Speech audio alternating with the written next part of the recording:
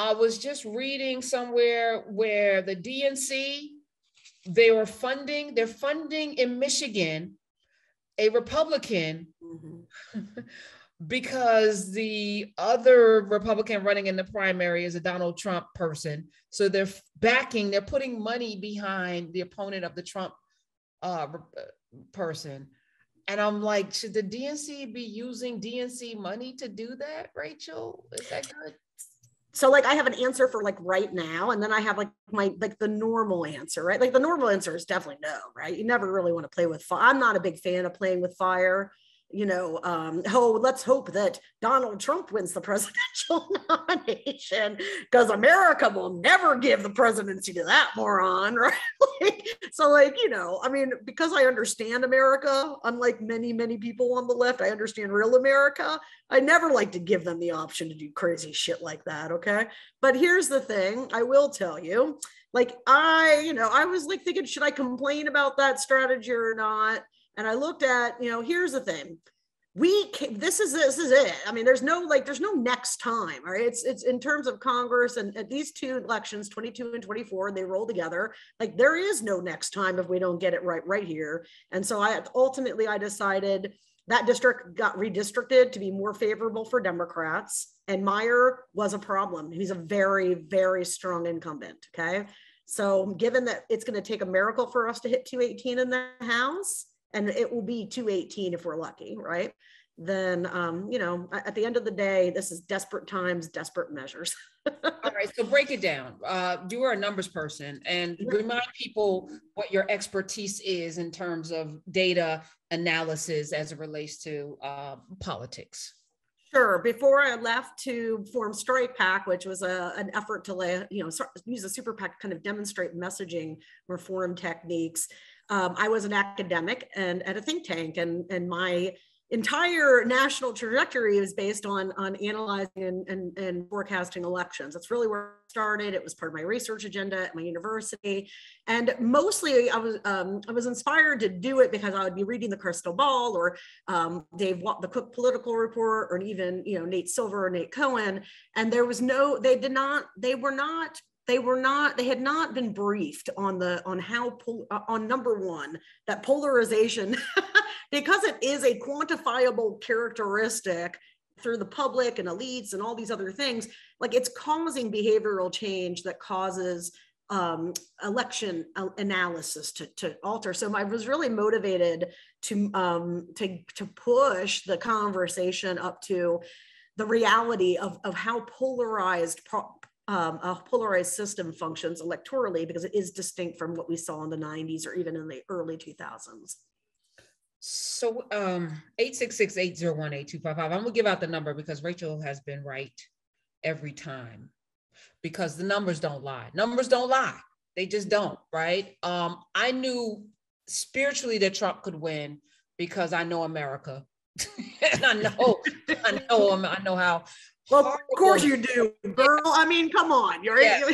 I live in this reason you guys know real America better than people with me.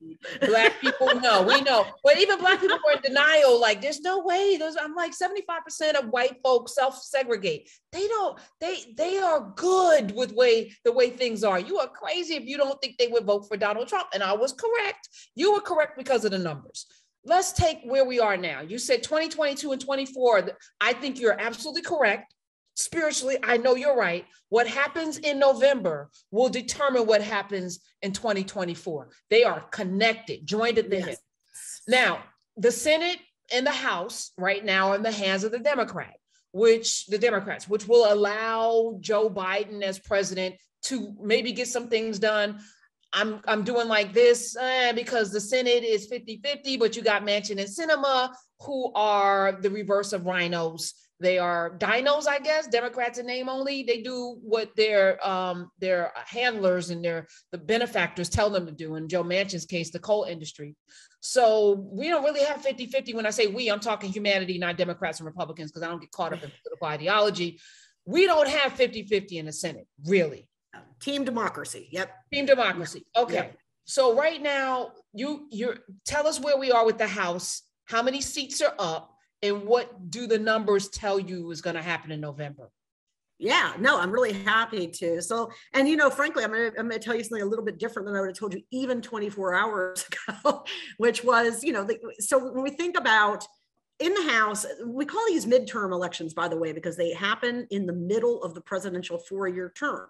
Okay, so it's middle of the presidential term, and all 435 seats in the House go up every 2 years. Okay, we can come back on the show one day and talk about how that is actually part of our problem. Okay, but only a third of the Senate goes up on each calendar rotation, and this time we're just very lucky that the Senate map is favorable to us potentially picking up seats, even though the fundamental, which is in party, out party, you know, we have the incumbent president on the Democratic side, is against us. And what we learned from the Kansas situation, I was watching the data come in and the activities. This is the first time we've seen Democrats coalesce around an effective messaging strategy, hammer it with fear and threat, not bullshit policy stuff, and really organize themselves, I think, effectively to win both the argument and the like the heat, right? The passion.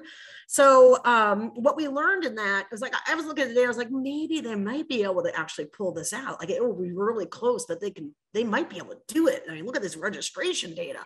And so it's not just that is not what happened, that they blew it out. If we had been seeing them pull it close, maybe they lost by a point or two, or they won by a point or two, I'd be talking about how this is the first sign of life we've seen in the electorate. And like, this is a really positive sign for Democrats to beat these fundamentals. But because they whopped their asses so bad with it, like, I mean, it was an ass whopping, dude. That's a good old fashioned ass whopping. It's actually much more suggestive that the energy, the angst factor on the left, because of Roe especially, but also because of the Jan 6 stuff, is high still, very high, and it can be reanimated with the right strategy. And that really is what it's going to come down to for us in 2022. The Democratic coalition, which includes our independent leaners, is the one that expands and contracts between presidential cycles and midterm cycles. And I'll just tell you guys, in the data, we see that biggest contraction come from minority voting populations and from young people. But now it's more Latino voting, because African-American voting has gotten so good, right? You guys are killing it because you don't want to fucking live in a shithole fascist hellhole, right? So, so in any case, like what we're looking at now is a favorable Senate map and potentially the kind of dynamics we would need to hold the House. And these are two holds, guys, that are absolutely critical, because you may not love what comes out of Congress, but I can guarantee you, if you knew what I knew about polarization, and especially the GOP, like, strategy of opposition government denying the majority any victory, then you would feel pretty good about what they've managed to do with 2 votes that are, in centrist states or whatever, right? They have managed to get quite a bit done, considering that we're really trying to hold on to the bag and keep our clothes from falling off right now. So President Obama was elected in 2008. The midterms happened. The backlash was, we got a Black president. Let's deny him everything, make him a one-term president, and we're going to now have a strategy. Let's bring these weird people with tea bags on their hats and don't tread on me. Let's galvanize all of the wackos and the racists. Let's get them, together, because they see the boogeyman now, and he's a Black man, and it happened. And we told you it could happen, that Black people are going to raise up and they're going to be in power and they're going to enslave us and they're going to take your children. They're going to do all of these things and they're going to rape people. Birth of a nation. They were right. And people showed up. They got passionate about it. And he lost the Congress, right? Yeah. And but got reelected, which was interesting, right? And well, it's because in 2012, Obama was on the stomp, and he was the thing, right? In 2010, luckily, I think the Democratic Party is starting to figure this fucking thing out, right? In 2010, they wouldn't let Obama come and campaign. Instead of leaning in to the fact that for 50 years, we had been trying to reform healthcare. And the moment that Obamacare was signed, the system improved for everyone, even if they're too, like, you know, not informed to know it improved for them. Okay. And they should have been running on this major monumental achievement for the progressive base. And they should have been tying themselves as closely as possible to Obama, because it doesn't matter if the opposition says, hey, don't vote for Democrats because they're with Obama and Obama sucks, and then your message is, yeah, God, I don't know that guy. When then what you're doing, number one, is you're screwing yourself electorally, but number two, you're reinforcing Republican branding against you, the party, the president that leads your party, and it's so devastatingly bad to do. Now, Joe Biden's not Barack Obama. Right. By that I mean, he's not Barack Obama. There's nothing sexy about him. He's gaff all day long, get COVID twice, you know, fall off a bike, you know, he'll say some things. And his approval rating's in the toilet. So having him out there is not necessarily helpful, because so many people look at him as doddering and, you know, a curmudgeon. So how big is Roe v. Wade? First, let me just stay there. How big an impact is the overturning of Roe v. Wade? What do the numbers say, Rachel Bitecofer? Well, I will say this too. I put this out on my Substack. If people want to read it, you can do it for free. So don't subscribe unless you have lots of money to waste. But anyway, you can read, and I talk about why is Biden less popular data-wise than Donald Trump, right? When by any objective standard, you know, Biden's doing quite good. He's very stable, and Donald Trump was a hot mess the whole time. And I walk through, listen, guys, it's because of how polarization is asymmetric. So it's much worse on the right than it is on the left, which is why the right is ready to overthrow the government. But one of the ways that it matters is on the left, there's still a chunk of people who would identify with Democrats or lean towards Democrats, who are willing to say, I'm mad at Joe Biden. Okay. That doesn't mean that they won't vote for Joe Biden. It just means that, unlike with Republican survey respondents, and we saw this the entire Trump tenure, it was always 90% approve. It doesn't matter what the hell he had done, dude. He could have, you know, burned a village down and he would have had 90-10 approval with Republicans. But when you look at Biden, he's at 80-20. And that's because that polarization, hyper-partisan tribalism is less on this side of the aisle. 866-801-8255. I don't want to, you know, hog up. Rachel, I love talking to you because, you know, it's straight no chaser. You're gonna get it. You're gonna get it. You're gonna get it raw. You're gonna get it real. And again, it's about the numbers. You know, so you remove the emotion from it. People can be emotional about what you're saying, but you are looking at data, and your data has not been wrong thus far. So what percentage point would you say the overturn of Roe v. Wade will, you know, impact? You talked about Kansas. I think the best way to explain it, honestly, girls, is this, okay? If it wasn't for the evisceration of Roe v. Wade, something that Mitch McConnell was probably spent all night crying into his pillow about happening, as I tweeted about that night. I was like, there's nobody in America right now more sad about Roe being overturned than Mitch McConnell, because it is going to change the dynamics, right? So if it had never happened, ladies, what I'd be doing now on all my media and everywhere I go is telling people the hard truth, right? It's going to take a miracle. We're probably going to lose both chambers, and maybe we can hold on to Michigan and Pennsylvania governorships and have 2024 be a free and fair election if we're lucky. Now, because of Roe, what I suspected was it was going to be of such it had to be keep in mind the Jan 6 stuff doesn't move public opinion or active. So wait, pause and say that, because I've been saying that. I don't think people give a damn. Everyone that's tuning in, millions of people, there's a lot of numbers of people watching it. There's like 100 million people that didn't vote, right? So, and they're not watching it, or they're watching Fox, which is spinning it a different kind of way, because that's the number. No, they're not even covering it. Yeah. Right. I mean, the take on the right from all the conservative media ecosystem the whole time for Jan 6 commission has been, it's a total bunk. They can't even find any notable witnesses. And that's what they tell their viewers, and their viewers who psychologically don't want to be made feel bad, they don't go and look to try to prove it wrong, right? So it is, you know, so here's what I will tell you.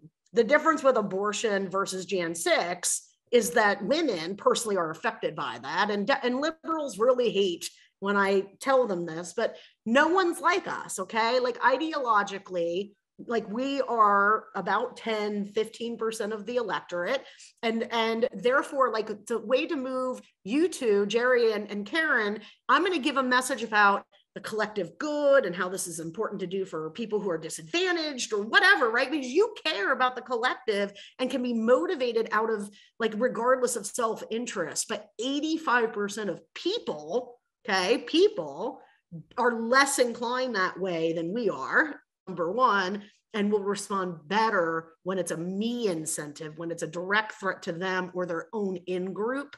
And that's why I tell people as I do this messaging revolution, and especially when audiences like that, like this, what I want to explain to people is like, listen, the way the right does their electioneering messaging is it's one mission. There's one mission: win shit, dude. Okay. And that's why they went full racist against Obama. We can see it in the data. Racism and sexism, much more than in economic factors, determined Trump voting, especially for the de-aligning part of the electorate that could like swung to Trump. So it was racism and sexism, not economics.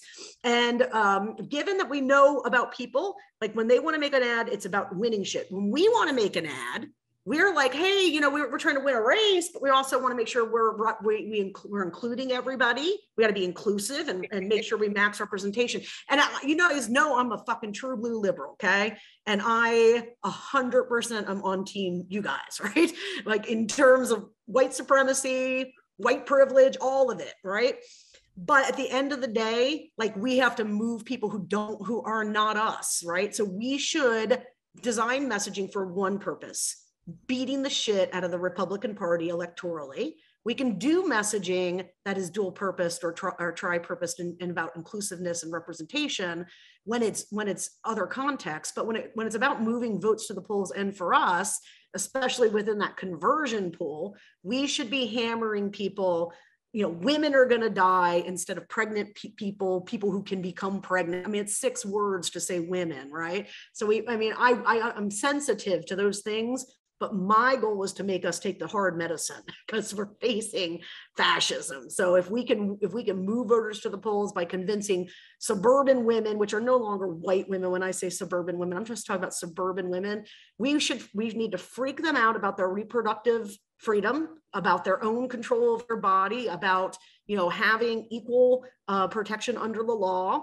And, you know, it is true that the people who are going to suffer are poor women and women of color. This is absolutely true. But the best way that we can serve them is by beating the shit out of the Republicans electorally, getting the policy power that we need, and then enacting the policies that are going to make a difference in people's lives. So that's what motivates me and the messaging strategies that I bring to bear.